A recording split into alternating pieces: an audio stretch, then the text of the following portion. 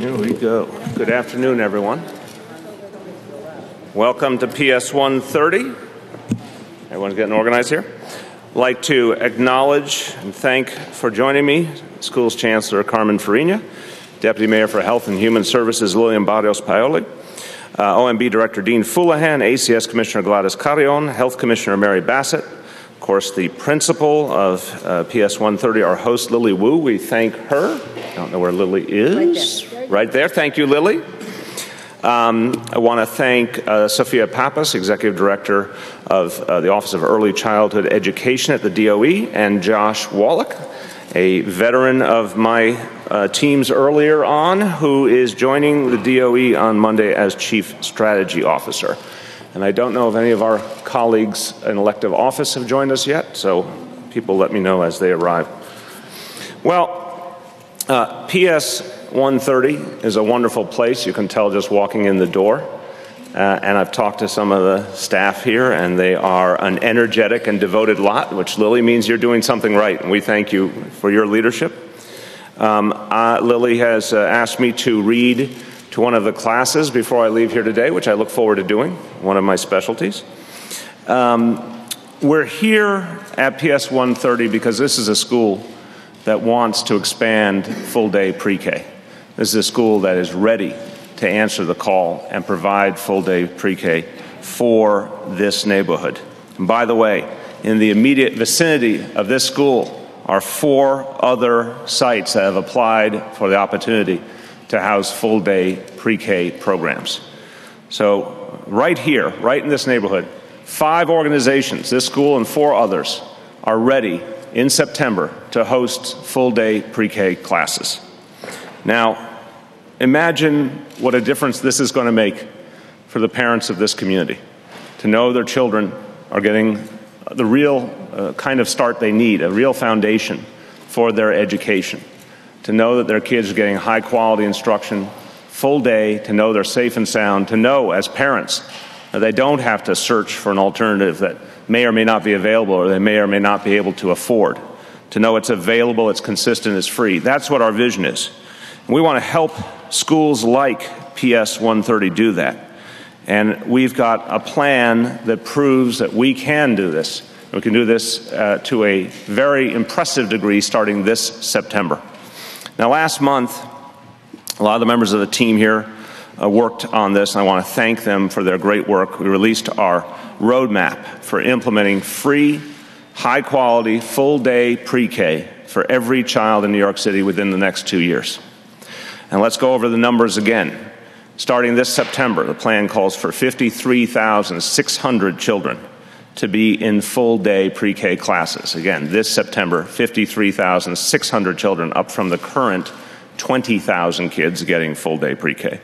By January 2016, in the following school year, 73,000 children would have full-day pre-K. 73,000, over 50,000 more than get full-day pre-K each year now in this city. And in the plan we put forward last month, we laid out details on the curriculum that we would use connected to the Common Core standards. We laid out detail on the kind of staffing that we would recruit, the kind of qualifications that staffing had to have, the kind of faculty-student ratios we needed, the details of a plan that we are aggressively preparing to implement. The takeaway from the report last month was clear. We can and will secure the space. We can and will hire the professionals.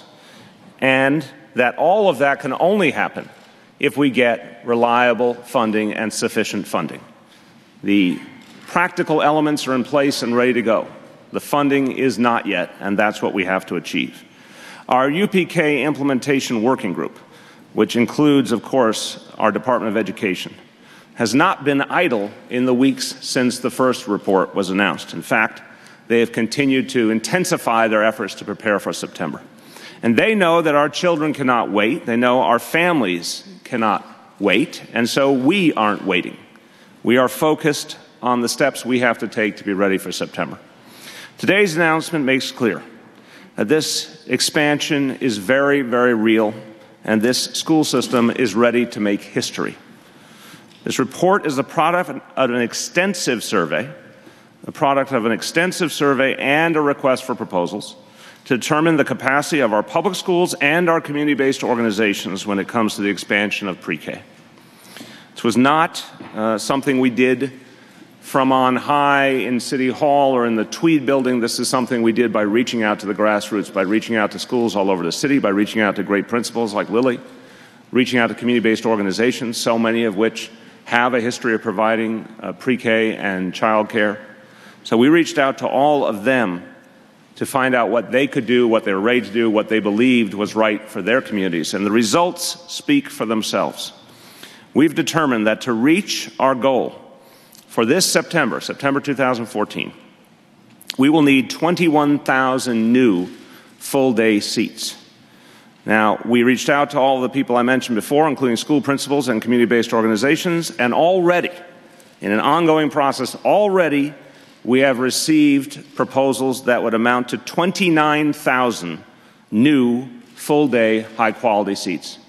So we know we need 21,000 in additional seats. Already, proposals have come forward for 29,000, a surplus of 8,000 already. Now, when you add those new seats to the seats that we plan to upgrade that are existing, the 20,000 I've talked about, over the last year, we will upgrade the quality of the programs for the existing 20,000, and those are run currently by the Department of Education. And then there's another 13,000 seats that are at the Administration for Children's Services that we will also upgrade and make full day. And that combined will get us on target to reach almost 54,000 kids with full day, high quality pre-K this September. Now, these seats are spread across 900 sites, 900 different sites in the 5 boroughs. And let me go over the number of schools and community-based organizations that are proposing to provide full-day universal pre-K this year in the proposals that have come forward already versus last year under the previous concept of very limited full-day pre-K. So proposals for full-day pre-K last year, Manhattan had 50 sites proposing to do full-day pre-K. This year it is 86 sites, including PS 130, that are proposing to do full-day pre-K. In the Bronx last year was 83 sites. Again, this combines Department of Education and community-based organizations. It went from 83 last year to 135 this year. Now here are some very striking numbers. In Queens, 130 sites applied last year, 291 sites have applied already this year. In Brooklyn, 158 sites applied last year.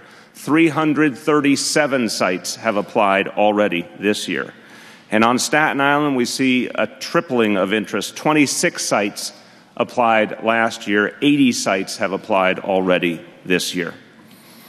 Now, it's not just a question of quantity, it is also a question of quality. So every one of these proposals is going to be subject to the highest standards and the most rigorous evaluation.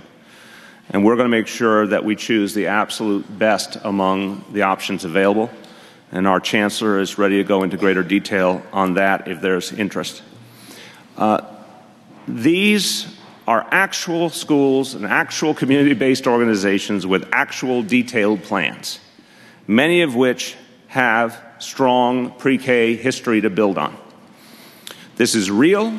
This is achievable, but this is something we cannot do without sustained, dedicated resources.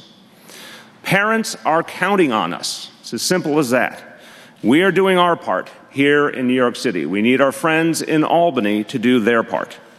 Give us the ability to raise our own resources from our own city to get this done. I've said it before, I'll say it again. A small income tax on the wealthiest residents of our city, one that will have a very minimal impact on their economic reality, will create an extraordinary impact for this city, for its children, for its families, for its school system.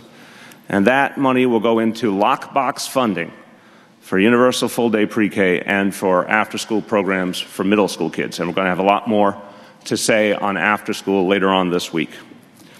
I will conclude first with a quote from a great woman. You know her as #FlowNice. I know her as Shirlane McRae. In her op-ed the other day, she said, related to pre-K programs, we need these programs We've got a plan to implement these programs, so let's get with the program and do what's right for our kids. Now, a brief moment in Spanish. I ask Carmen and Lillian not to laugh while I do this. You're laughing already. Hemos calculado que para lograr nuestra meta antes de septiembre de este año, necesitamos 21,000 plazas o pupitres para pre-kinder de día completo. Directores de escuelas y entidades locales han propuesto planes para crear 29,000 plazas nuevas de alta calidad para pre-kinder todo el día. Necesitamos estos programas y tenemos un plan para implementarlos. With that, thank you, Lillian. Thank you for that vote of confidence. With that, let me turn to our school's chancellor for her remarks. To me, it's very exciting to know that we're going to have the possibility of giving many of our students an extra year of school. And it's not an extra year of just play, although that's an integral part of pre-K. It's an extra year of vocabulary enrichment. It's an extra year of social and emotional growth. It's an extra year of being able to meet with parents, because we know that the younger the student, the more the parent involvement is in each of our schools. So we know we can get them in the door, and hopefully we're going to get them so hooked that they're going to stay involved for the rest of the child's school career. So this is an opportunity that cannot be missed. This is an opportunity that says the kids who come to school, such as 130, and I adore Lily, and we were very much colleagues together. These children, many of which are coming to school not speaking English, are going to have an opportunity to get that English in a setting that's going to be enriching and enhancing all the cultural values that they also bring to school. So this is an opportunity we cannot let fail, because this is one last chance to ensure that kids get not an extra year of growth, because we know that every time they don't go to school, they fall 6 months behind. So imagine if we can change a negative to a positive and say that with an extra year of pre-K, students are actually going to go into kindergarten a year and a half ahead of schedule. So that's my wish for this city, and if we can do this right, we will set a standard for the rest of this country. En español. Oh, en español. ¿Todo? I saw that about that. Okay.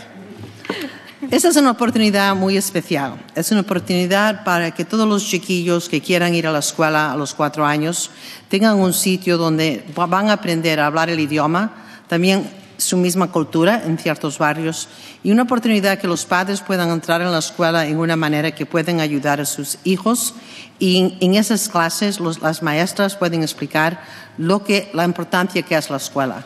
Esa es una oportunidad que tenemos que demostrar que en esta ciudad lo podemos hacer, para que el resto del país aprenda que Nueva York siempre va a ser un sitio que va a estar adelante del resto del mundo. Gracias. Gracias. Wasn't a direct translation, but it's close enough. Get to free form.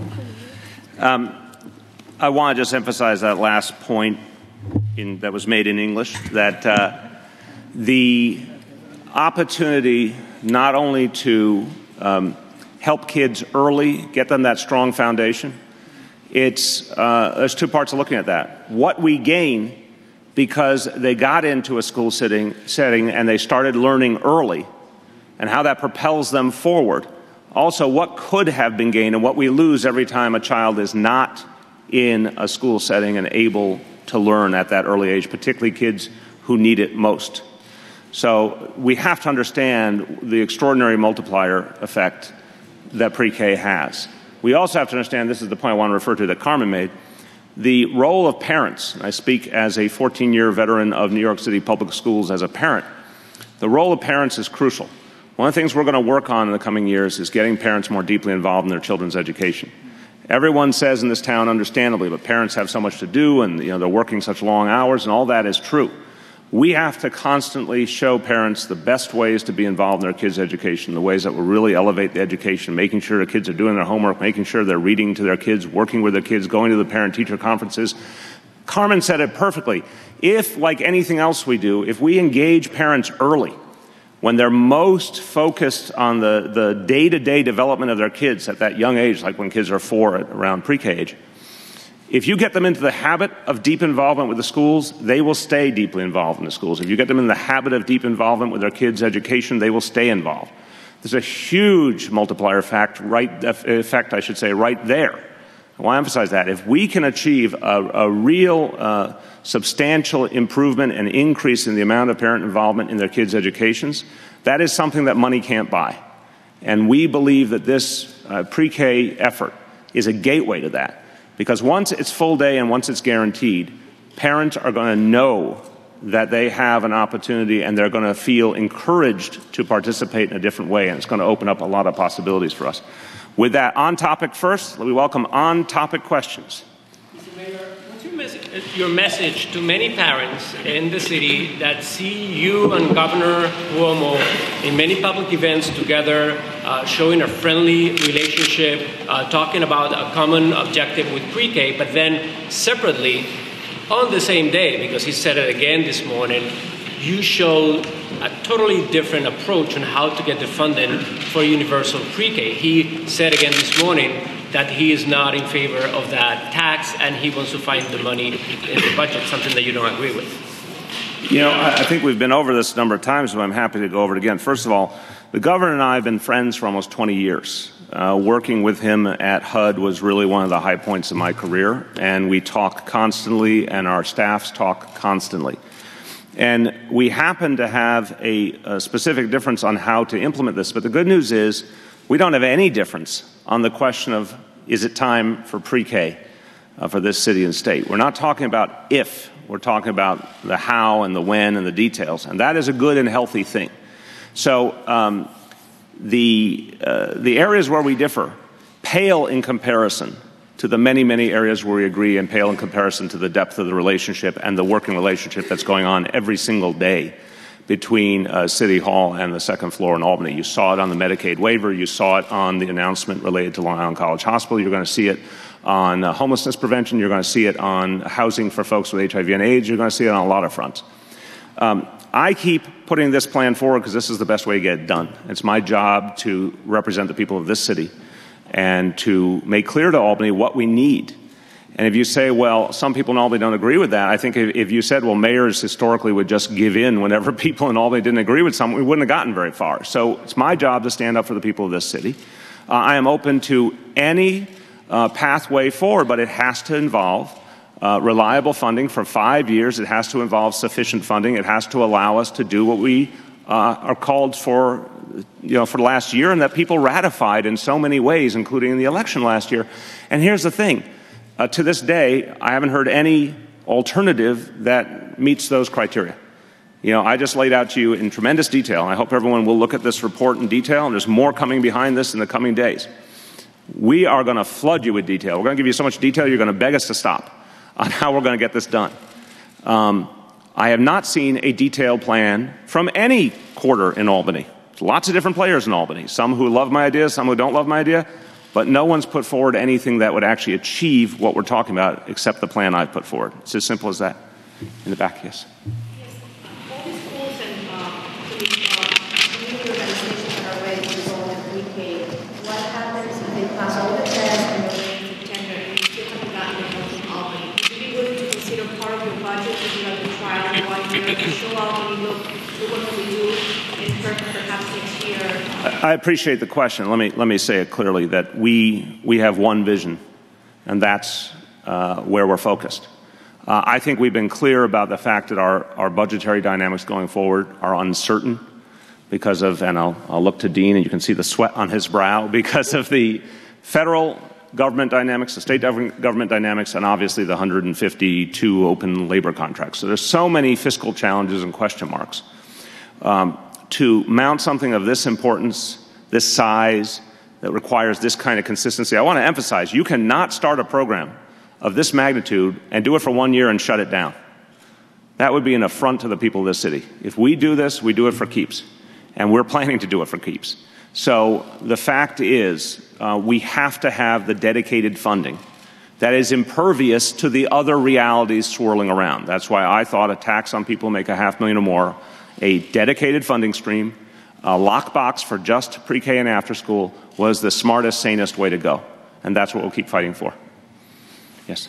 On the seats question, on the public school side, of the 280 principals who've come forward offering, I believe, 9,000 seats, how many of those are charter schools and how many are traditional district schools? So to clarify, and again, I'm going to look to Sophia and Carmen and John. Anyone can jump in if I say anything that requires more information. Right now, under state law, charters per se cannot apply for pre-K, to provide pre-K. But charter-affiliated organizations can. The obvious example, Harlem's Children's Zone, has an affiliated organization that's providing pre-K right now. And we welcome that. We've obviously talked about other types of organizations, parochial schools, for example, that have the right under the current schema to put forward proposals, and they have. So we welcome all comers within existing law. So on the CBO side, you're saying there are charter-affiliated providers? I don't think we have the exact numbers on the charter affiliate. Yeah, but there could be. There could be, and so we'll get back to you with a specific. I had a flip side of Please. Which was that on the CBO side, what is the greatest challenge to converting those half-day programs in terms of facilities into full-day public school pre-K or, DOE approved pre-K programs for full day, and what's the cost associated with that? Let me start with a frame, and then Carmen, Josh, Sophia, whoever wants to step up, join me. I think the bottom line here is that the number one missing link is reliable funding, because we know how to provide full-day pre-K. We do it every day in this city to great effect. We have, as we said, a lot more space available, a lot more talented teachers, highly certified teachers ready to go. We have a great curriculum, which is the state's Common Core curriculum for the pre-K level that we're going to employ rigorously here. It's really a question of funding. So a site that's already outfitted for pre-K, it's about taking a half-day seat and making it a full-day seat. A site that needs some additional efforts, we're going to work with them to get that done. I can answer. Please. Sophia? Oops. Traditionally, if principals did not have a big budget, they went for half-day because the half-day is covered by the state. Full day was never covered by the state, which meant that principals had to make choices of pulling money from other things in their building to get the full day, because it requires an extra pay for teachers, what we call the prep teachers. So I think many principals are ecstatic about the opportunity to provide full day, and that money is not coming from their existing budget, but it's an add-on. In some cases with the CBOs, there actually is no challenge, because right now they're offering half day that's publicly funded and the rest of the day parents are paying for. So in those cases, they have classrooms fully outfitted, they have a teacher who's there for the whole day, and they can easily convert to full day. In other cases, they may have to go into another classroom in their facility, maybe that's not being used, and then they would have to purchase materials, but that's all available through our current plan.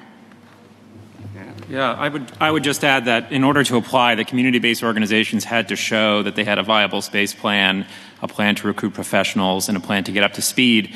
But those community-based organizations really do need a reliable revenue stream so they can enter into leases, hire staff, and make the programmatic commitments they need to make the programs work.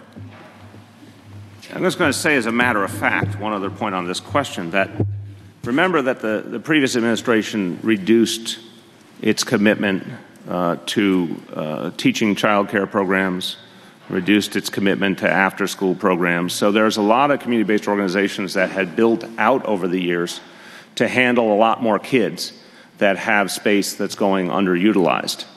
And that's part of why we all knew this from the work we all do, and then when we put it out formally, we were immediately impressed by how many came forward. And that is the first round of our efforts to find space. We know there's a lot more where that came from. Sally first.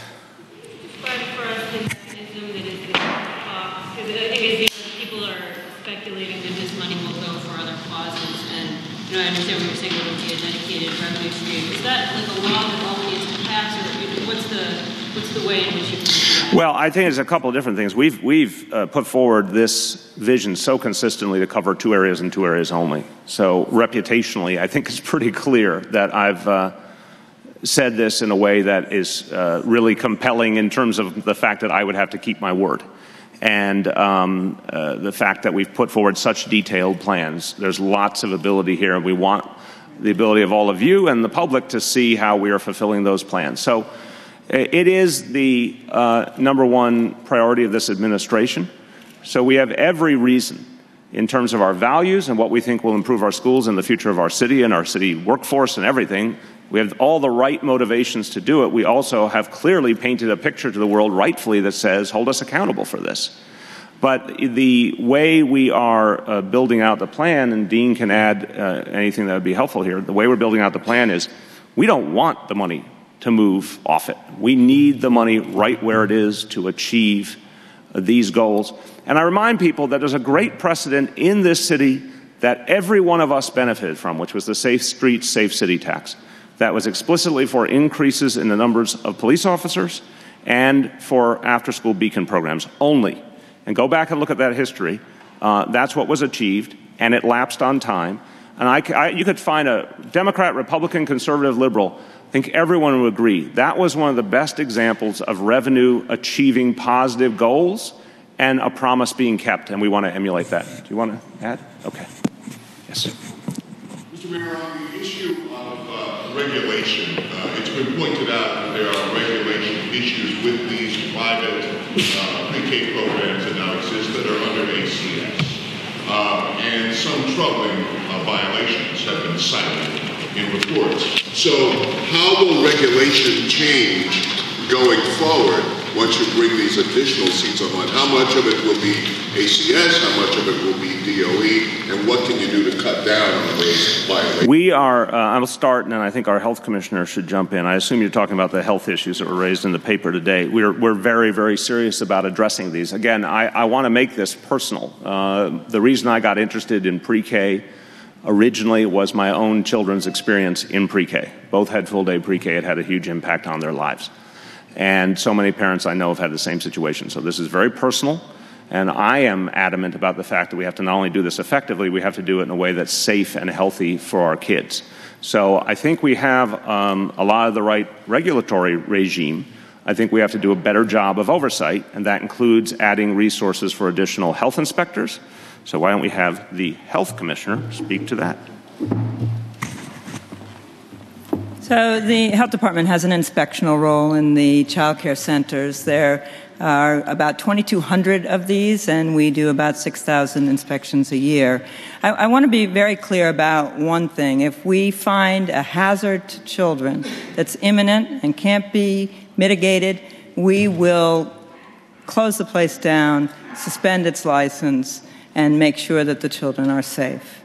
There, in these inspections, some 6,000 of which are performed each year, there are a fair number of violations. We have a low threshold of when it comes to the safety of children, and about half of the inspections lead to citation.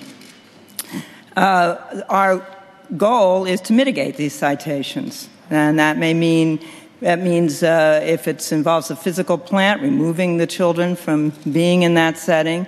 If it involves employees, it may involve sending that employee home until they can be documented to be safe to being with children. We take very seriously the safety of children.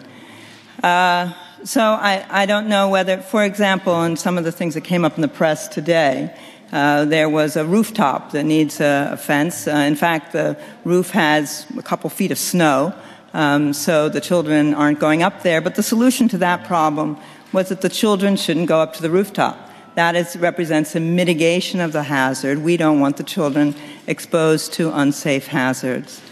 We are also mindful that parents depend on these centers. They depend on them as learning settings for their children, as the mayor suggested, and they also depend on them because they work. So our preference is to mitigate the hazard, which means to ensure that the children aren't exposed to hazards. But we do not tolerate any imminent threat to children. Under 0.5% of our daycare, of our child care centers have a violation which is under review and still awaiting mitigation. So to clarify, less than 1/2 of 1%? That's right. Okay. These are ones that are overdue for their mitigation and still awaiting mitigation. Okay. Thank you very much.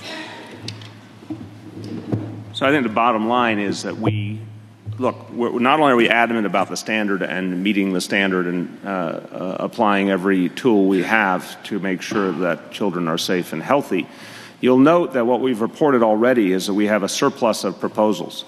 And again, we're going to hold a high standard on which proposals we choose. So if we feel that any particular setting isn't right or can't be made sufficiently safe, we have other options, and we'll use the other options. Yes, Grace. My understanding is that some of the neighborhoods with the highest demand for pre-K are also ones where there is overcrowding in public schools already. So I'm wondering, when you've gotten proposals from principals to add seats, are they in those schools? I mean, how can they have classroom space in a school that's already overcrowded? Are you looking at adding trailers, or is this are classrooms maybe that are set aside for other activities going to be converted to pre-K and changed from their current use?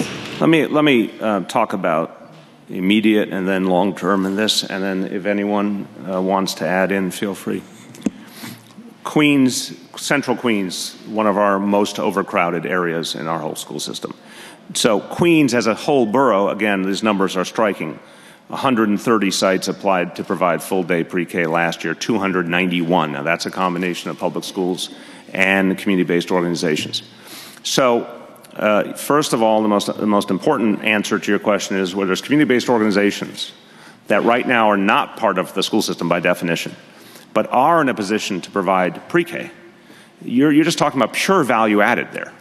You say we have an overcrowded school, and that's something, again, part of what I've talked about in our capital plan is we're going to devote more resources to addressing overcrowding in places like Central Queens, in places like Lower Manhattan, parts of Staten Island. There's a variety of areas where we have to do a lot more in general on overcrowding, but specifically, if you take a community-based organization, it right now has nothing to do with providing pre-K or is providing less than they could, and you bring it up to a higher level, that's just pure value added, and that does not negatively affect anything in terms of your current overcrowding dynamics in the core of the public schools. The second point going forward is, we've said from day one, this is one part of the plan. There's a capital component of the plan that builds out over time, including in some neighborhoods. We will need to create pre-K centers, and that will take a year or more to do. But we're devoted to doing that if there's a neighborhood that we don't have enough space specifically, and that's not most places. Most places, based on these results, we're going to have a lot of good options to choose from. But if there are certain neighborhoods where we really need to develop standalone pre-K centers, we will do that, and that's a great tool. What do I need to add, if anything? Good?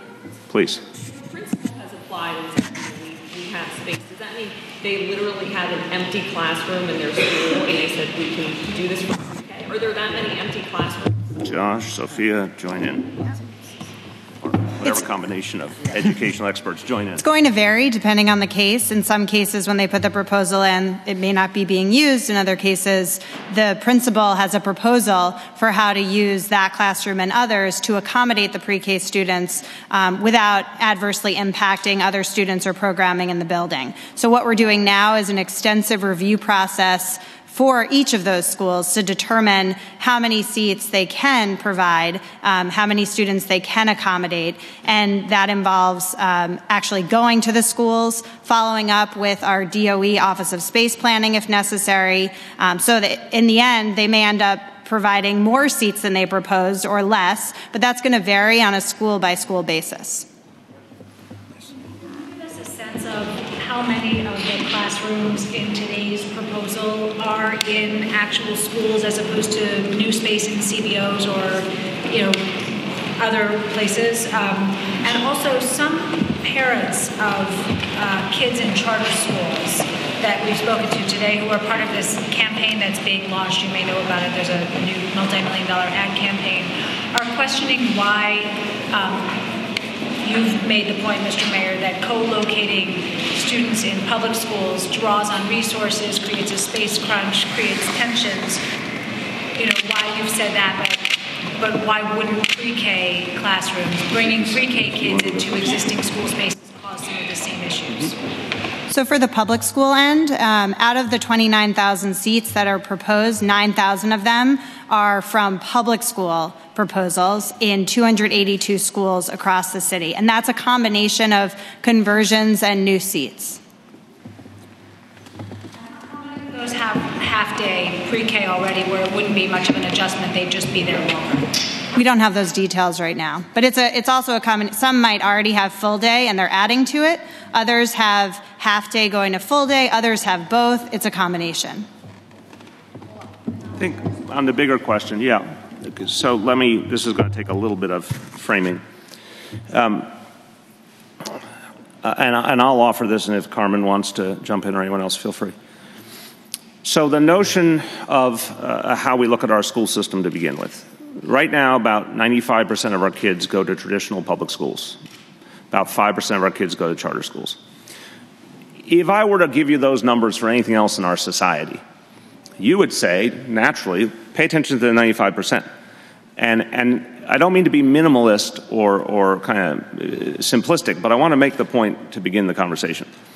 We care about every child that we serve, including kids who go to charter schools, of course. We want all of them to do well.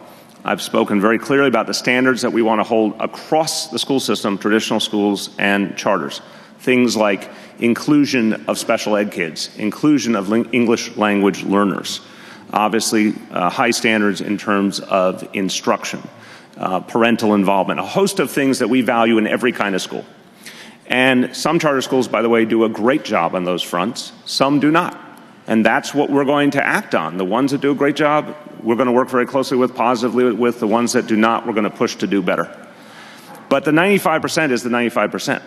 And we have to focus on serving the kids who make up the vast majority of our school system and serving them much more effectively, because the statistic I've talked about, I put in my budget address, et cetera, only 1 in 4, according to the State Department of Education, only 1 in 4 of our graduating seniors is college ready. That is how far off the mark we are right now. So we have to look strategically at a school system that just is not working for most kids. To put that out there very squarely. We're not in an economy, in a society where education matters more than any point before in human history. We are simply not succeeding. We're very far off the mark right now.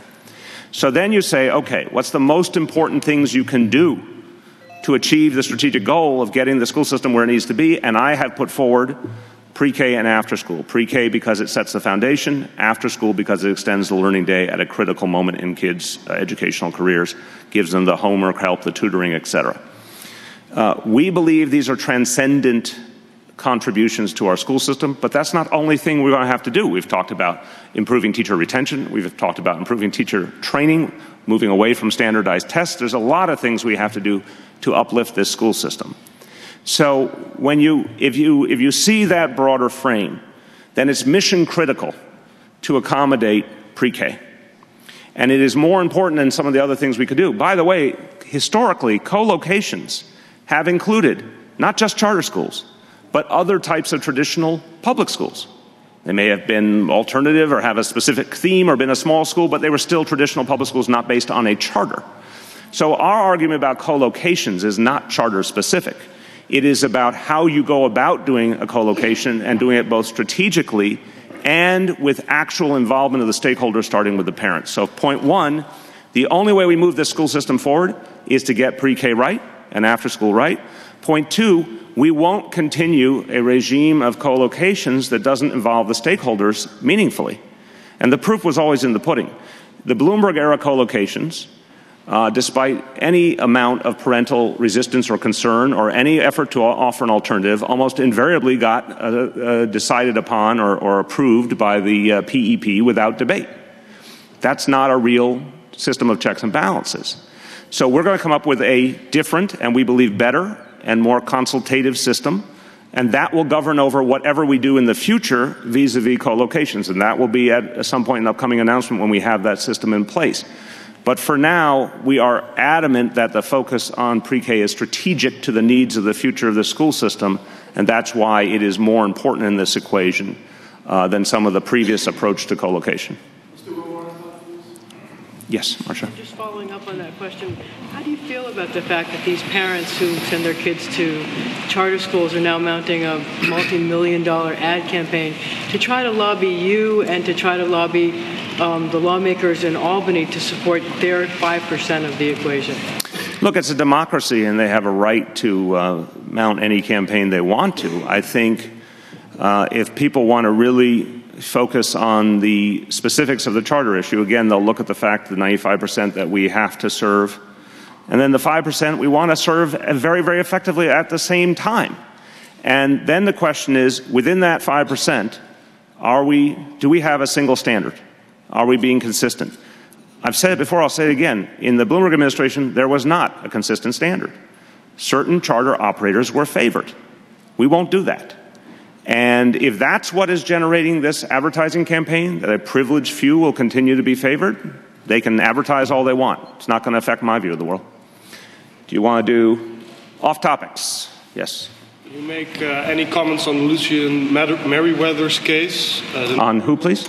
The 9-year-old who got killed in Brooklyn last November, Lucian Merriweather. I don't know the case, I'm sorry. He got killed. His little brother got hit but survived, and his mother also. What promises can you make to... I don't know the case, so we'll be glad to get back to you. Again, sir, I don't know the case. We'll be glad to get back to you. Yes. So it's another school-related question. Sure, that's allowed. So high school families are going to be getting their notices next week of where their kids are accepted to high schools. As you probably know, District 2 in Manhattan has a cluster of academically screened high schools that give priority to their students, District 2 students. And I'm wondering, there are parents who say those should be open to the rest of the city so that everyone has a chance to apply to them. And then there are parents who think there should be more screened high schools in other districts, notably the Upper West Side, where they're clamoring for one. So what does this administration believe about academically screened high schools? Should they be open to all, or do you want more of them? I'll start, and Carmen will offer her views. I think in the progression of things that we have to deal with, we have a lot of areas where we have to develop specific policies. Historically, I have felt that I have a simpler view. You've asked an erudite question, but let me offer a simpler answer. We need more high-quality high schools, and that can take lots of different forms, and we need them all over the city. And so that's the way I start the discussion. I think on the questions of zone-specific and all, I need to come back to you with a more developed policy. What I also know is I don't want schools that have become effectively exclusionary, and that describes some of our specialized high schools. And we know that we have to create a different approach. The specialized high schools that now have very, what's the word I'm looking for? I'm speaking so much Spanish lately, I just want to do everything in Spanish. The specialized schools that are not representative of this city are not representative in part because admissions is based on only a single standardized test. I don't believe anything should be based on only a single standardized test. And I certainly think the proof is in the pudding if you end up with schools that are so profoundly unrepresentative. So, no, I totally differentiated there. I said this is indicative of the bigger values we bring, but I've said very clearly to you, we need to come forward to you and everyone with more developed policies on the issue you raise. I'm taking the occasion to say we are looking for every opportunity to create good school options, but also to break down some of the situations where there might be a lack of access, and I think the most egregious examples is with some of our specialized schools. Anything to add? Or?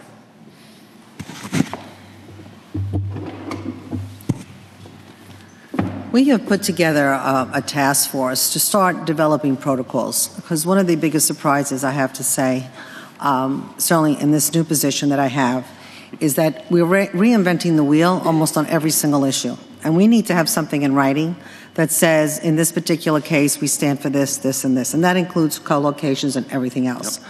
So right now, we actually have a person who's doing a lot of the protocols, and you'll be seeing this coming out as we change chancellor's regs and we do other things, so that at least you can hold us to the standard. Are we following the protocols? And I have to admit that I was extremely surprised at how few of these we have for anything. So that's what we're doing. And I want to amplify that is indicative. There's a lot of agencies where we have a lot to change, and there are others where we have proportionally less to change. I look to Mary Bassett, and I would say at the Department of Health, there's a lot of policies from the previous administration I agree with. Mary's going to be working on a whole host of new issues too, but there's a foundation there that we in many ways are comfortable with. But when I look to Carmen Farina, I would say her work is endless, because we really are going to fundamentally change a series of things at the DOE. So I think the humble answer to your question is our work has just begun, and we will be addressing that with a package of other changes. There was a school bus strike just about a year ago after the previous mayor revoked the employee protection provision providing for job security and benefit rights. Since then, you were one of the candidates who had signed a pledge saying you would reconsider the EPP if you were elected. Since then, basically companies, including some that held the contracts at that point last year, have been cutting compensation in half for workers as a result, which would seem to be antithetical to the whole income equality pitch that you have made over the course of the last year. Are you, at this point, reconsidering that EPP and seeing about the possibility? I believe in the EPP. I always have. And I think the bottom line is I would have preferred if, as a result of the election, the previous administration had suspended its efforts and given us a chance to reset the situation according to the values that I put forward and that were ratified by the people. That didn't happen, as you know. And in fact, there was a rush by the previous administration, a rush to the exit in which they took further actions related to the school bus drivers. But I've always believed in the EPPs, and we have to make that something we act on in the coming weeks. We haven't, unfortunately, been able to get to that yet, but we intend to. Yes. You said on Friday morning that you'd be taking questions about the controversy surrounding your police detail, and then you didn't take questions Friday afternoon. Was there a reason you chose to not take questions that Friday afternoon on the... We had a statement, and I thought the statement spoke for itself. Yes. But you, with the scarf, then Michael, you'll be next. Don't worry, because the fact that you stand apart from everyone doesn't mean we won't call on you. School-related question, then one very quick question. School-related, on charter schools, is there, what is the status on the some 28 charter schools that are hoping to open their doors in September? You mean the ones that were approved at the end of the previous administration? What I said last year, I maintain. We are reviewing that situation, and we will come out soon with an answer on what our review has yielded. Your small screen debut on The Good Wife next month. There's an impressive segue. Okay, take it through. Go ahead.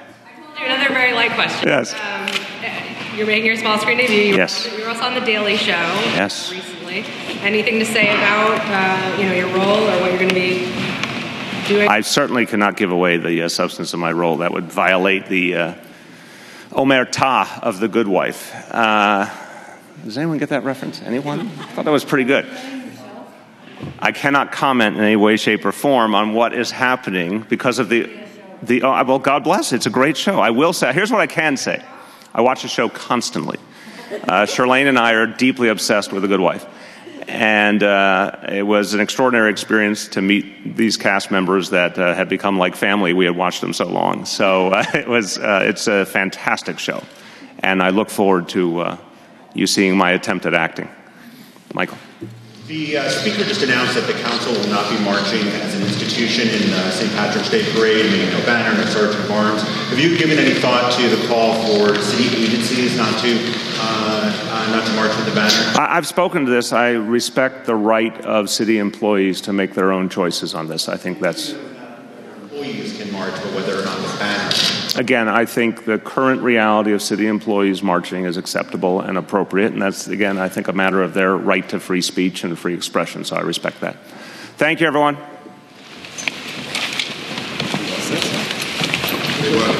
When do we go?